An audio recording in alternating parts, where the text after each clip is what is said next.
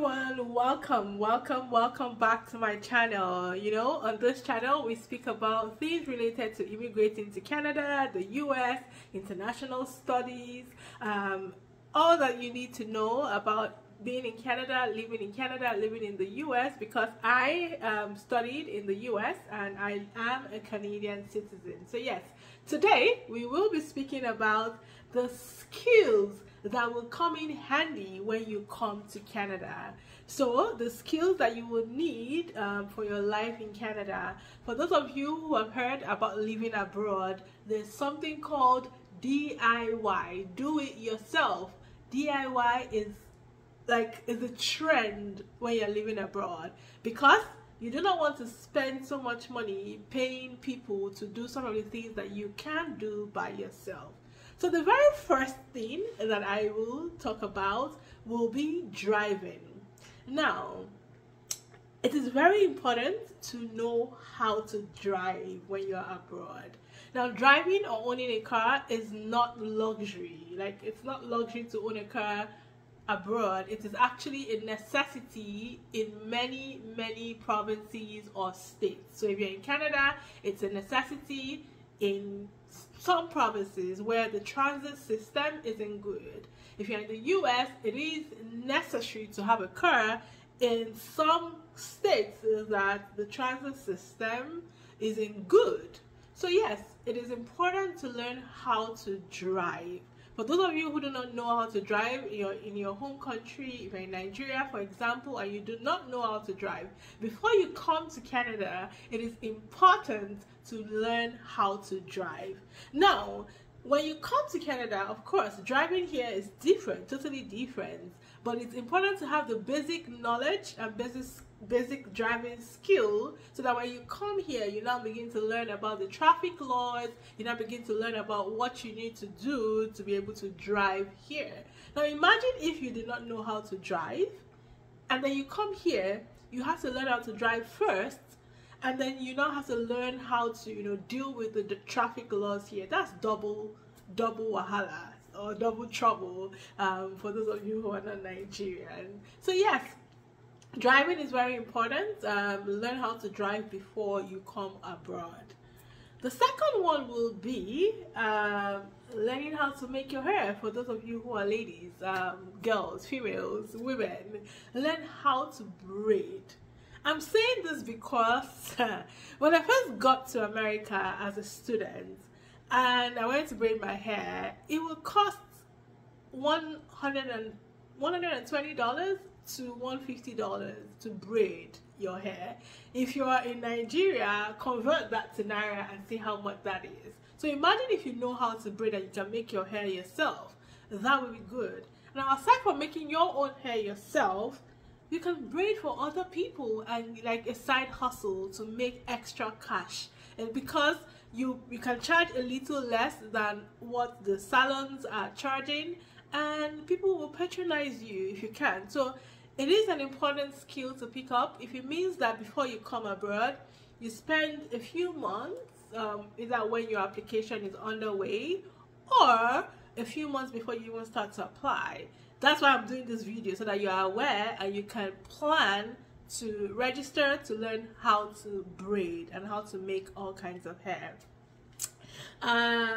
Yes, right now people are charging as much as $200 or more to get their braids or to braid people's hair. So the salons are charging as much as, like I said, $200 to $50, depending on the kind of braids, right? So if you imagine how much you'll be saving. And then for those of you who have kids, right, you want to be able to do make your child's or your daughter's hair. You don't want to spend that amount of money every time or each time you want your daughter to make their hair, and you have to make your hair. So a lot of people, when they come abroad, they cut their hair, right? And some people, of course, have wigs, but even with wigs, you have to do cornrows. Sometimes cornrows could be $70, sometimes $50. I don't know anybody that does cornrows for $50. But yeah, maybe you can get it cheaper. But even at that, you can save yourself $70 in 2 weeks on cornrows, or in a month on cornrows. I don't know how to make my hair. This is one of the things that I regret. I don't know how to make hair, so I have to always go to the salon to make my hair, or I carry my natural hair. And you know what it takes, what it takes to carry a natural hair. The next point I will be speaking about, it will be learning how to assemble things in the home, right? Before I go on to that point, I think we should talk about learning how to sew. Guys, learning how to sew, even if it means learning how to do some minor adjustments, it will save you a lot. See here, when a zipper spoils, or when I have like a cut, I don't even bother repairing it. I just, you know, discard off the dress or the cloth. So if you learn how to sew, if you have accidents happen, right, where your zipper pulls off, or your child's zipper, or something happens to your dress, or there's a patch that you need to make, like, that will save you tons of money. I remember when I got here, I, you know, sewed some things from Nigeria. You know, I got my friend to sew some things for me. Some things came back bigger than what my measurements. I had to go in to get some alterations done. Here they call it alterations, just to patch and make it slim, like fit me, because it was bigger. Sometimes as little as just a simple what they call it, alteration, where you make it slimmer, you can pay as much as $50 to $100. Yes, yes. So imagine if you have to do that for many of your clothes, right? You will spend a lot of money just making those alterations, and for kids as well. So please, it will come in very beneficial if you learn how to sew. The next point will be learning how to assemble things in your home, because this is a DIY world abroad, right? For you to be able to pay people to assemble your couch, to assemble your anything that you buy, so you don't just, you know, like back in Nigeria, you go buy a couch, it's probably set up for you, or buy something, a table stand, it's already set up, or buy a side stool already set up for you. No, here it comes in pieces. Things that you order like this come in pieces, and so you have to be able to assemble them yourself, or pay for people who assemble them. And these people charge per hour. They charge per hour. So to be able to charge per, imagine, let me just give you an example. I had to get, when I moved here, just moved to this new apartment, I had to get someone to assemble my beds. I've got 2 rooms, the 2 beds. They charged per hour. I think it was about $60 per hour. Imagine, and they spent a long time. I think they spent 3 hours or 4 hours, more than 4 hours or 5 hours, assembling those 2 beds, and that's like $300. If I knew how to, of course they have the manuals that you could follow, but hey, if I knew how to do that and I was quick, I would have done that. Or if I had a spouse that knew how to, or that knows how to assemble stuff, we would have done it together and saved that amount of money. So this is me assembling a console table and a bar tool. Yeah, it took a while, but I got it done. You'll see the end point soon. Yeah, look at it. I was almost done here. So learn how to do that. And then learning how to fix things in your car. You know, some of us, we just drive our cars. For those of you who drive, we just drive our cars. We don't know how to fix minor things. If it means going to the mechanic beside you and asking to do a crash course on learning how to either change your tires, or change your oil, or change the water, or change, like, so many things, it will come in very handy, because like I said, everyone charges.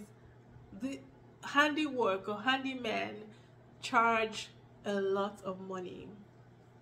The next point will be plumbing. If it means that you need to go to a plumber to get a crash course on learning the basics when it comes to plumbing, like your tap or your drainage, you know, gets clogged.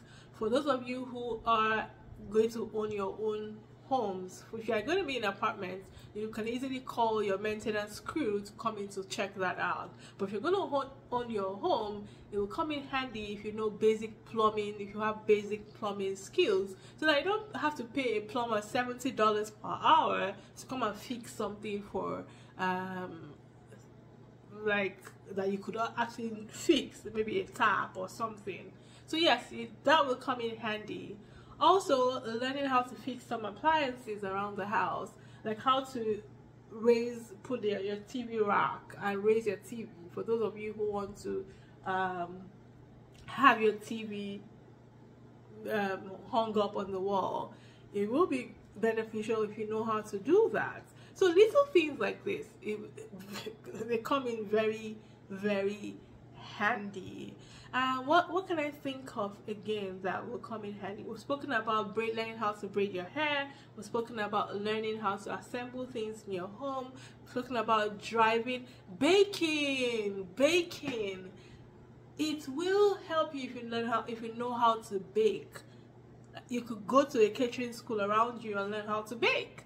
It will come in very handy, especially if you have kids. You can bake so many, you know, snacks for them. Your Nigerian snacks, that like meat pie, like meat pie, not donuts. You can get donuts anywhere here. Meat pie, sausage roll, chin chin. It'll be good to learn how to do. I don't know how to do those, and I think I'll learn sometime. But yeah, I spend a lot of money buying all this Nigerian meat pie from African stores when I'm craving. So you'll have cravings that you want to eat Nigerian kind of meat pies and Nigerian snacks, puff, basic, you know. So learning how to make all these things will help you a lot, and you'll cut down or you save a lot of money that you know spend, and channel your money to either your savings or something else. So yes, learning how to bake will help and will come in handy. Another one that I can think of will be let me think. We'll talk about learning how to braid your hair. I think that is it that I can think of. So if you have good driving skills, if you can make your hair or make other people's hair, you can also make people's hair for business, right? If you can learn how to fix things in your car, you don't have to go to the mechanic every time one small thing goes wrong, or you need to just fix a little thing in your car. Learning how, like plumbing, some basic plumbing skills, driving. Yeah, I think we've covered most of the very important ones that you need to learn. So if you've got questions about some skills that you would like to pick up, please leave your questions in the comments. If you've got comments about additional skills that you think will come in very valuable, please leave a comment. And then guys, don't forget to like, don't forget to subscribe, don't forget to share this video for people who are looking to come to Canada or America, looking to go abroad. It will come in very beneficial, or it will be very beneficial for them to pick up these skills before coming, and it will save them tons of money.